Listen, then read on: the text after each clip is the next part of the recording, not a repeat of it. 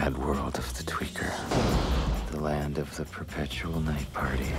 And the world that the character I play, Danny Parker, finds himself in is like the surrealist world of the tweaker. He's lost in a kind of chaos.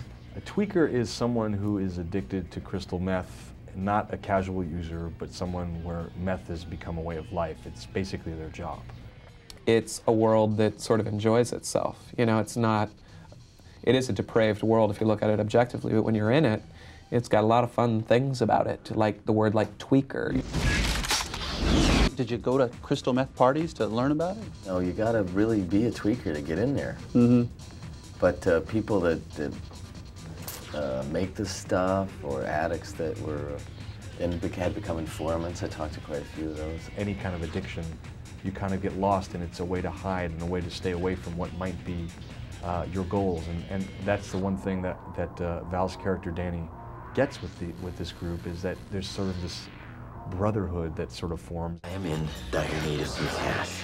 All right, here we go. Do you think living with that kind of character, that kind of revenge and grief, takes a toll on a director or an actor?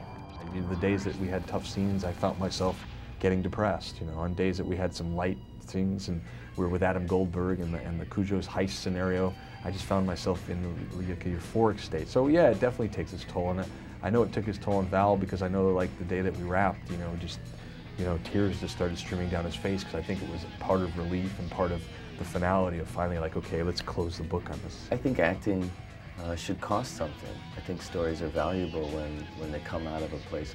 Like the screenwriter, he really came out of a depth of passion, desperate hope, and I think it has a spirit to it because of that.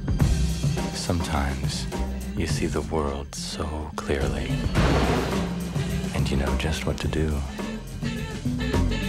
or what you should have done. In the Salton Sea. I said, hey babe, take a walk on the wild side.